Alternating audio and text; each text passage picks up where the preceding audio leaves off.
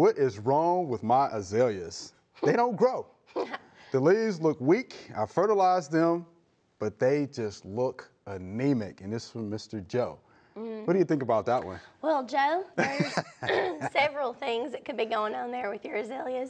We'll just start at the beginning. Start at the beginning. They may be planted too deeply if they're newly, a new planting. Right. So because they're shallow rooted. They are, for the most part. and they like good drainage. They don't like to be in really wet sites.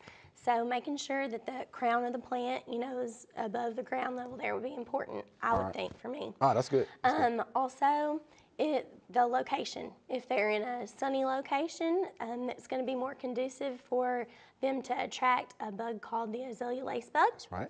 And it can kind of cause them to have a silvery kind of appearance from far away. When you get up close, there's stifling, and so that can be an issue if they're in a sunny location. So make sure they're getting enough shade.